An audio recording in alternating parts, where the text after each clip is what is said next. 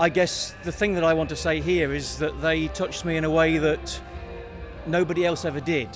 One of the things about my life, which has been long and complicated, is that for 25 years I was a preacher in the Methodist Church, a lay preacher, not ordained, but in the Methodist Church we have this system of ordinary people can train and they lead worship, teach, preach, do all the rest. I developed a style that was kind of based on storytelling rather than sermonizing, and I found more and more that the music that I was growing up with, that was soundtracking my life, was beginning to influence the way I was thinking and was beginning to inspire the stories and the teaching. So for example, the song Estonia, that by pure chance is happening to play in the background, that sparked an idea for a story that led into an Easter Sunday service about a woman whose child and husband were lost on the boat, and she was left with the child's teddy bear. A devout Catholic woman facing supposedly the greatest festival of life and new birth, in the sense of being devastated.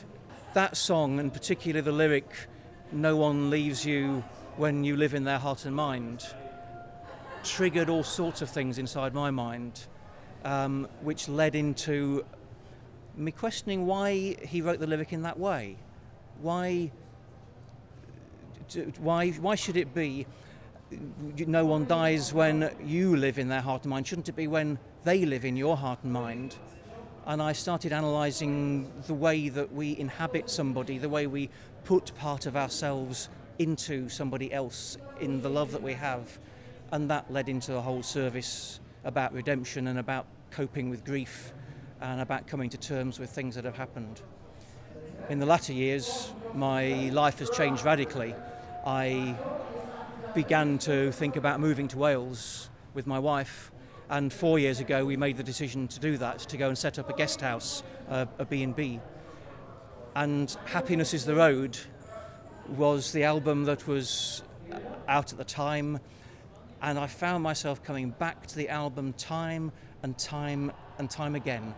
I think sometimes you realise how you touch us, and I think sometimes you understand what it is you do to us, but I suspect truly you have no idea how you have reached into people like me and changed us. And I like to think for the better. So thank you, and please keep doing it for as long as we all can.